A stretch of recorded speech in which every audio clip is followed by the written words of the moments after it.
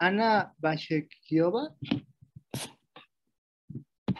Hi, yeah, my team is here. Okay, Anna, it's your turn. You can start with your presentation. Yes, we have a pre-recorded presentation, so I will share my screen and then we can watch the presentation, if that's all right. So let me see. I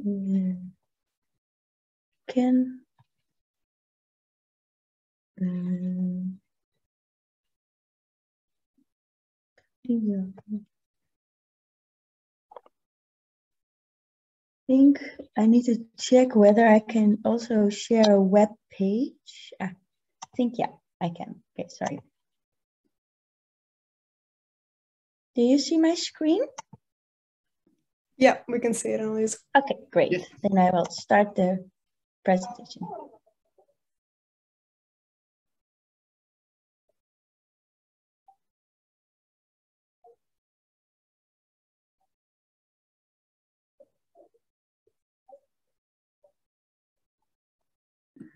I think we can't hear it. Sorry, was someone saying something? Sorry, it was me. I personally can't hear it. I don't know about the others. I cannot hear it also. Yeah. Oh, that is weird because I do hear it. Huh. Let me see what I can do. Anna, I don't know if you have also the recording with you so that we can try that. Yeah, try yours and I'll find the recording meanwhile. Because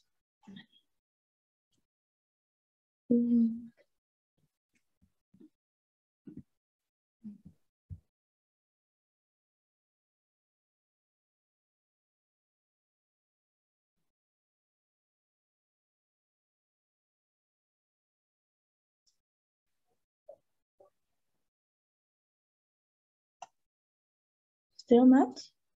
No. No. Okay. No. All right, wait. Then I will stop sharing.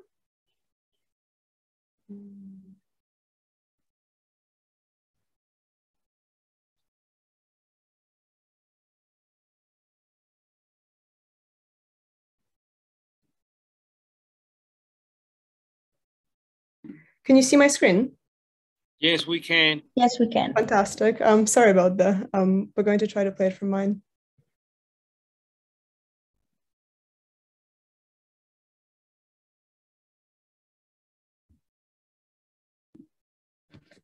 Hello and welcome to our presentation. We will be presenting the research that we have conducted, taking an adaptive modeling approach to employee burnout in the context of the Big 5 personality traits.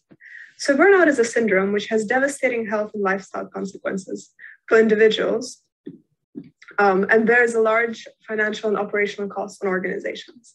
In this research, we utilize the three-dimension definition of burnout, characterized by emotional exhaustion, depersonalization, and reduced personal accomplishment.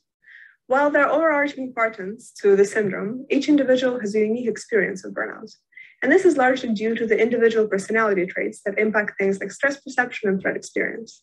The 5 factors model is one of the main research paradigms which has been used to explore the personality burnout relationship. The Big 5 personality traits are emotional stability, extroversion, conscientiousness, openness, and agreeableness. And while all have been found to relate to burnout, one's emotional stability has been found to be the most predictive for burnout development. So an individual who is highly neurotic would be more prone to experiencing strong negative emotions and would have a higher risk of developing burnout across 3 dimensions. Personality and work environment both shape one's predisposition and development of burnout. In order to understand that interaction, we looked at the job demands and resources model for environmental influences. In accordance to the recent literature reviews, we modeled workload, interpersonal conflict, and job insecurity as job demands, and job autonomy and social support as job resources. So the focus of our presentation, our aim was to introduce a relatively new research paradigm to study burnout development, namely adaptive network modeling, building upon empirical evidence for the job demands resources model in relation to burnout and the big 5 personality traits. The adaptive model in this paper treats burnout as a dynamic and adaptive interplay between personality traits and perception of job demands and resources. Due to the adaptive nature of the model, it can investigate how changes in a particular job demand or resource can impact burnout and how that relates to personality change. In the second part of the paper, we investigated whether the introduction of an individual level intervention, in this case, mindfulness-based cognitive therapy, can alter one's environmental perceptions and reduce neuroticism. The adaptivity of the model allowed for a realistic representation of a complex dynamics of internal and external factors that contribute to the development of burnout, and helps to give insight into the potential effects of burnout-related therapy, which have not yet been thoroughly researched. And now for the design. Having the so-called adaptive temporal causal network base in mind, we tried to base our design on existing literature that supports our proposal to create a mathematical blueprint, if you will, of the dynamics of the nodes and the characteristics of the network, with the help of declarative mathematical functions and relations. The adaptivity of the network is modeled according to the principle of self-modeling or reification, which means that each adaptive network characteristic, a state, is added to the network called self-model state or reification state, which represents this adaptive network feature. The network characteristics for this model approach are described as follows. Connectivity characteristics representing the connection strength between the states, aggregation characteristics used to aggregate multiple incoming impacts on a certain state, and timing characteristics representing the timing of the impact on a certain state. In our design, we use the A-logistic function, which is obtained from the classical simple logistic sum function and has values between 0 and 1. Neuroscientific literature shows a distinction between synaptic and non-synaptic plasticity or adaptation. These concepts have been translated to our model by introducing self-model states of synaptic plasticity of the form WXIY to represent the adaptive weight of the connection between two states. As for non-synaptic plasticity for excitability thresholds, we introduce self-model states of the form TY to represent the adaptive excitability threshold of state Y, where lower excitability threshold means higher excitability or more sensitive, and a higher excitability threshold means less sensitive. Now, for the adaptive causal network model, at the base level of the adaptive model, we included job demands and resources, building upon empirical evidence for the job demands resources model in relation to burnout. Central to the model is, however, the perception, as the main focus of the paper is investigating how the perception of job demands and resources changes the big personality trait, the big 5 personality traits, in response to external changes and therapy. The base level also includes the 3 dimensions of burnout, which are emotional exhaustion, depersonalization, and reduced personal accomplishment. We therefore added a therapy factor in the base level model, since there is reason to believe that certain types of individual therapy, for example, mindfulness cognitive-based therapy, can reduce burnout symptoms by adjusting people's perception of reality to perception without emotional or intellectual distortions. Lastly, we included an external state factor in the base level model to introduce a particular external change, for example, the appointment of a new manager in a person's team. For the first order reification level of our model, we include the big 5 personality traits designed as adaptive state directly related to the self-model state of the network characteristics, as their main aim is to modulate the base level processes. As personality changes have been found to be predictive of changes in one's perception of the work environment and experience, that gave us reason to include links in our model from the personality traits to the W states, representing the weight of the connection between perception and job demands and resources. Lastly, for the second reification level, which is tackling the adaptivity of personality traits over time and in response to various external factors mentioned above. In order to account for the potential changes in personality traits, a second order reification level is set. Here, 5 excitability threshold T states are appended, each linking to one personality trait. We found evidence that there are links between job demands towards personality traits, and therefore we added links from some of the base level job demands and resources towards the T states. Based on the mathematical model described before, we experimented with 2 different scenarios exploring the effects of highly neurotic personality traits on the chances to develop burnout with and without therapy. Here is the scenario. Yeah, so the focus of scenario 1 was how particular changes in the work environment can impact the development of burnout and cause personality alterations. To simulate scenario 1, we focused on neuroticism as a dominant personality trait. You see the simplified model on the slide. The yellow nodes represent the focus of the scenario. So for this scenario, we wanted to simulate how a person high in neuroticism would react to a change in external circumstances. In this case, the appointment of a new manager. We set up the scenario in such a way that the new manager would change the person's perception of autonomy from high to lower. Because job autonomy is a job resource according to the JDR model, it functions as a protective factor against the 3 burnout dimensions. Less job autonomy carries the risk of increasing the experience of emotional exhaustion, depersonalization, and reduced personal accomplishment.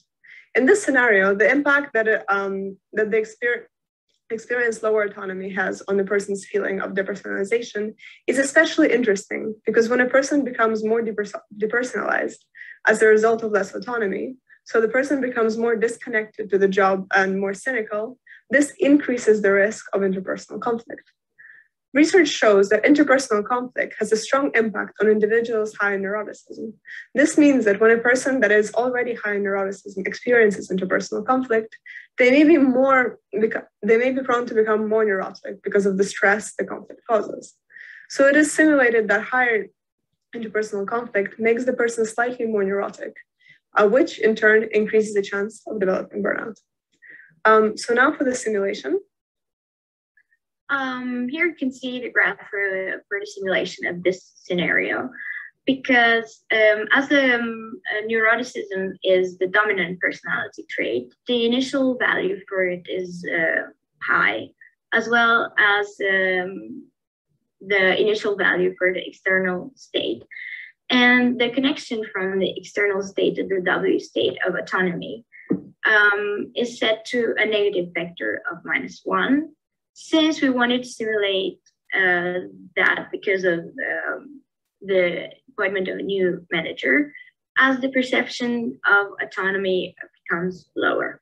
In the graph, you see that when the perception of autonomy becomes lower, the depersonalization, as well as the other 2 dimensions of burnout, are getting higher, and also the perception of interpersonal conflict increases.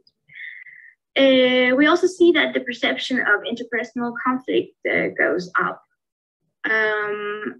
together with the value for the neuroticism.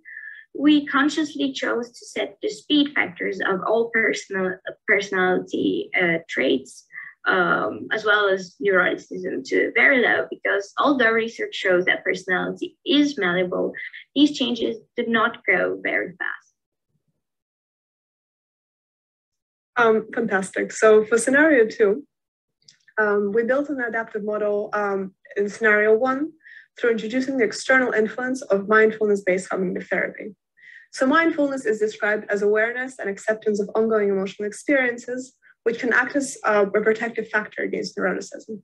Mindfulness-based interventions have been proposed as an alternative to one-to-one cognitive behavioral interventions because they have been found to be more targeted to neuroticism and also to be more cost-effective. So empirical evidence through randomized controlled trials suggests that patients with high neurotic levels who have undergone mindfulness-based cognitive therapy have decreased levels of neuroticism, undergoing profound changes such as lower levels of rumination and higher levels of decentering and compassion. Evidence within the workplace is limited. However, evidence does show that mindfulness-based interventions were effective in reducing negative psychological effects of the working environment, particularly job demands. Mindfulness cognitive-based therapy allows individuals to see themselves as separate from their moods and thoughts. It decreases their reactivity to their environment. It helps them break out of the cycle of ruminative thinking. So an individual can, over time, learn to perceive work stressors, such as the interpersonal conflict that we mentioned in scenario 1, in a non-reactionary, less ruminative way. And now for the simulation. For simulating the scenario for the impact of individual therapy on the development of burnout with a person with high neuroticism, at a technical level, we initiate the therapy state with a relatively higher value than the rest of the traits. As expected, we can observe its positive impact on all 3 dimensions of burnout. The most dramatic change can be seen, however, in the reduced personal accomplishment, as it drastically decreases after 25 iterations, which is reason enough to believe that therapy can have a strong positive impact. In addition to that, the graph shows quite early in the simulation a decrease in emotional exhaustion, which is reduced to 0 only after 5 iterations. As for the depersonalization, the decreasing effect is not as dramatic as in the other 2 states. However, the graph clearly shows an ongoing slow decrease. As such, the simulation of this scenario in a second-order adaptive model shows that the introduction of therapy on a person high in neuroticism changes their perception to work environmental aspects positively, hence causing a decrease in the chance of developing a burnout. So the results of the simulations are promising. The first simulation showed that, as expected, neuroticism slightly increased as a result of increased interpersonal conflict due to the perceived lower autonomy. Hence, the simulation of scenario 1 showed that it is indeed possible to simulate a scenario where neuroticism is adaptive. The second simulation showed that the response to therapy of a person high in neuroticism indeed causes a decrease in emotional exhaustion and therefore a decrease in the chance of developing burnout. Also, the contribution to the current literature is twofold. On one hand, we extended earlier research findings by introducing personality traits and job demands and resources as adaptive, interconnected nodes that could change over time and predict burnout development. And on the other hand, the paper demonstrates the potential mindfulness cognitive-based therapy to reduce neuroticism in organizational settings, in addition to the clinical and the subclinical settings. And for the future research? For the future research, well, we now have focused solely on neuroticism as a personality trait in relation to job autonomy. It would be interesting to experiment further with the concept of adaptive personality traits. So looking whether other personality traits can also be adaptive in relation to specific changes in the work environment could be an example of possible future research. Also, it could extend simulations focused on several interventions in order to compare the effectiveness of various interventions on personality trait change and burnout reduction. As we now focused only on a individual level therapy, organizational level interventions are also extremely interesting to include in the model and explore their potential effect. Thank you for listening to the presentation. Yeah, I think that's it. I'm going to stop sharing my screen. Right, nice. You wrote, you have a research topic very interesting, and now it's time for the question. Any question for the vote?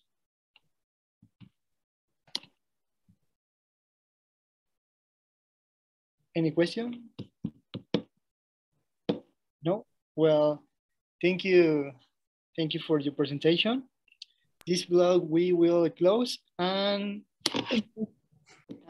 next with the other paper more late. Thank you so much for Anna. Thank you. Thank you so much. You.